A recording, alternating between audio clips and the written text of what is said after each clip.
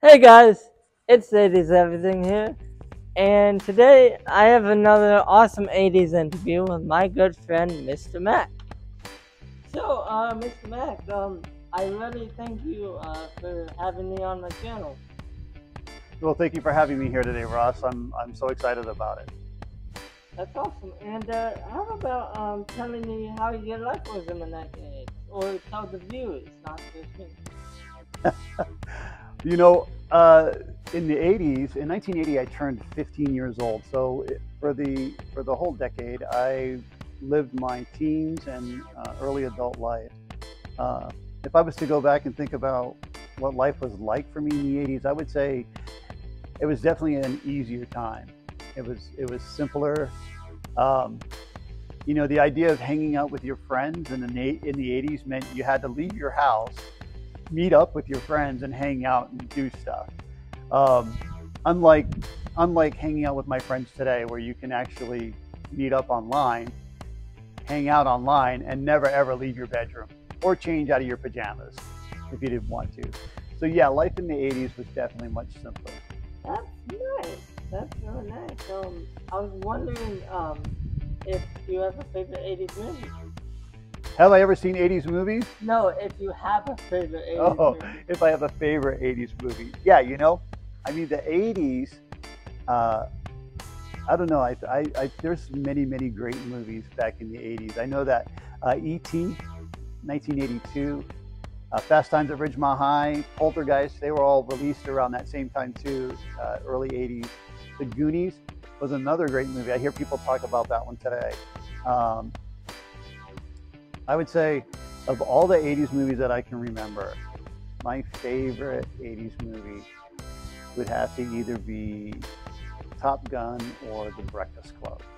Both iconic uh, Americana, if you will, movies. That's awesome. I have seen Top Gun, but sadly I haven't watched the ending of it. I just got to the middle of it. You fall asleep? No, I didn't fall asleep. Um, but anyway, do you have a favorite TV show from that time? Yeah, there were many great TV shows back then. I think, from what I remember, one of the longest running TV shows wasn't perhaps my favorite, but I remember one of the longest running TV shows was the show called Dallas. Matter of fact, I think they even tried to recreate it, and I don't think that it went even as well as the one in the 80s ran. The Dukes of Hazzard, a show that's been around since the 80s and is still out today. It's 60 Minutes, and I'm sure a lot of your viewers are Yeah. very familiar with 60 Minutes. Yeah. But for me, I think one of the shows that I watched the most was probably Cheers. It was one of the uh, longest running sitcoms. Super funny. I know that it won like something like 20 something primetime Emmys, and it won like, I know for sure it won like 6 Golden Globes. So yeah, it was a super popular, great, great funny show. That's awesome. I was wondering if you have a favorite song or favorite band. Favorite song, favorite band. Oh man, the 80s. It was the era of rock and roll. Prior to that, it was like Bee Gees and the disco era, and that went out, and then rock and roll bands started hitting the scene, and hair bands. I remember some great bands from the 80s like Heart, Red Hot Chili Peppers, Kiss came out in the 80s. Kiss, smashing it, and they were smashing it long after the 80s. Bon Jovi, Hall & Oates, Motley Crue, Guns N' Roses. These were all great. Metallica, great bands from the 80s. But I think, man, I don't know, bands, performers too. There were single performers like Michael Jackson. He was big in the 80s. Michael Bolton came out. Cyndi Lauper. Girls Just Want to Have Fun. Well, guys wanted to have fun too. Barbara Streisand, Cher. These were all great performers. But if I was to pick a favorite band from the 80s, I would have to say probably Journey. I Okay. really like Journey. I like his music. Steve Perry. That's awesome. And then as far as a song, if I was to pick a song, what's funny that you asked me about a favorite song is because one of the most iconic songs is "Take Me." What's it called? called Take On Me. By Aha. Ah, take on me, take me on. Yeah, that song. Sorry for the terrible singing, but yeah, I think that's one of the most iconic songs from back in the day. Like you remember, like, oh, that was the '80s. Billie Jean by Michael Jackson. Beat It. Every Breath You Take. Into the rock era, Sweet Child of Mine, right? Remember Eye of the Tiger? Yeah. You know, put Rocky on top of the hill, you know. Tears for Fears. Everybody Wants to Rule the World, and Shout. Matter of fact, I was listening to Shout this morning. It came on. I was listening to the '80s, and it actually came on. Well, how funny. But my favorite song from the '80s is probably In the Air Tonight by Phil Collins. I love that song. It's very emotional. Yeah, great song. Yeah. I was wondering if you could go back to the 1980s for 1 month, what would you do more? Wow, go back to the '80s for 1 month, a whole month, huh? Yeah. You know what I would do? I think I would go to the drive-in movies more. You know, I have never been into a drive-in movie, and I really want to go see one. You know, it's no wonder, you know, that you have never been to a drive-in movies. You know, they were most popular in the 1950s. In fact, in 1950, there were 4,000 screens, drive-in screens up in the United States in the 1950s. Wow.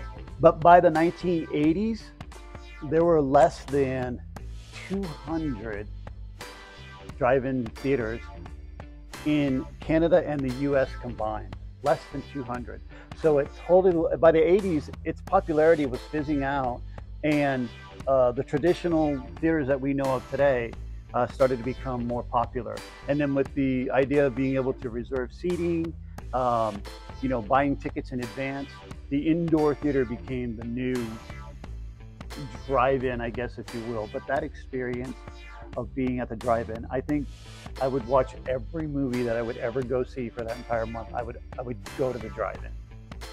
That is an amazing answer. I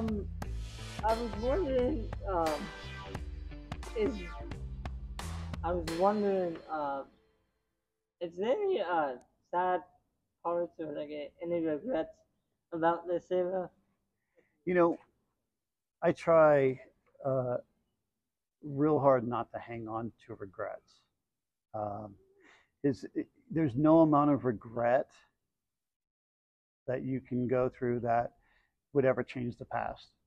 The past is the past, and the best that you can do is you can learn from it, and then you move on. I think if I was to pick a moment in the 1980s that was a particularly rough time for me, I would have to say in 1982 when my older brother passed away. He passed away in a military accident. I was 17 at the time. He was 18, and you know, of course, unexpected, but it was definitely one of the most challenging times that I had to go through as a teenager and even a young adult. Was losing who was one of my best friends, but losing my brother. Yeah. That is so sad. Should we continue on? Yeah. Absolutely, I'm good. What was your favorite sport at the time? Well, I played baseball as in grade school even. You know, I played from little league all the way up to high school ball. So to play the sport, I would have to say baseball was my favorite sport. I loved watching the game too, right? So who doesn't love a good baseball game, right? Baseball, hot dog, and apple pie, right? They say that's the all Americana, like that's America. But you know, in the 80s, when Michael Jordan hit the scene in basketball, I mean, he changed, not just him alone. There were some great players before him coming up as well. I'm not going to take away from, I mean, Boston Celtics had one of the best teams in the league. But when Michael Jordan came on the scene as a single player and the domination that he had on the court, he gave basketball a whole new face. As a matter of fact, he's an American icon. I mean, he's in every, maybe not every household in the United States, but everybody in the United States has heard about him or has bought his product or is even wearing his shoes today. Wow.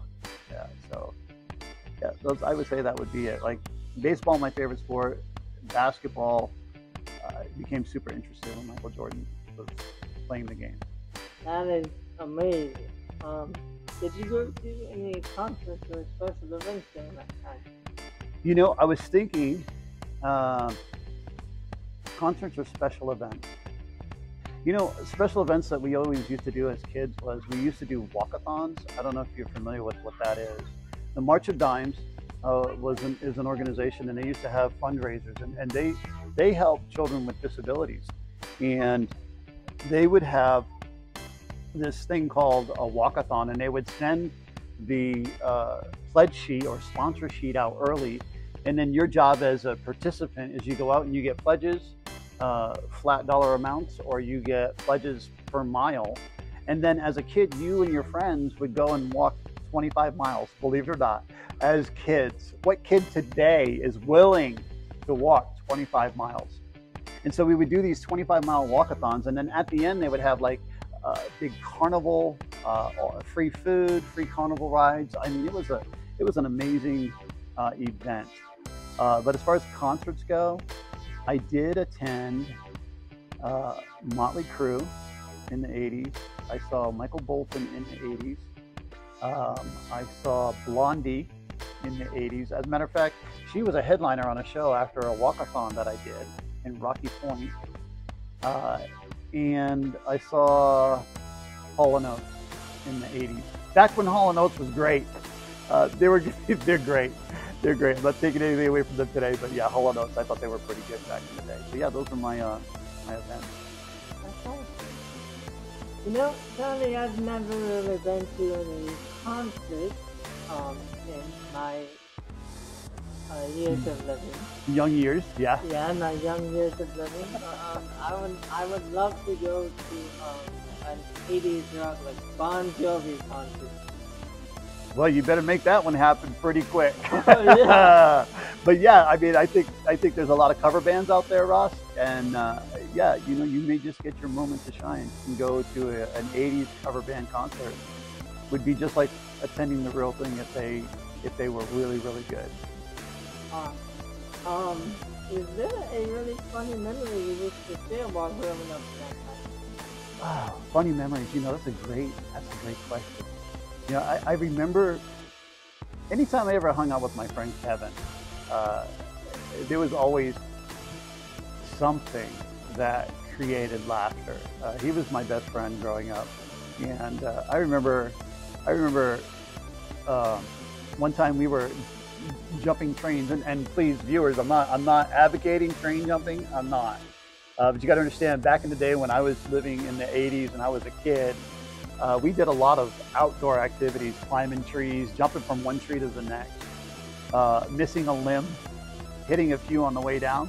Yeah, so we did some crazy outdoor stuff. But I remember one time jumping on a train.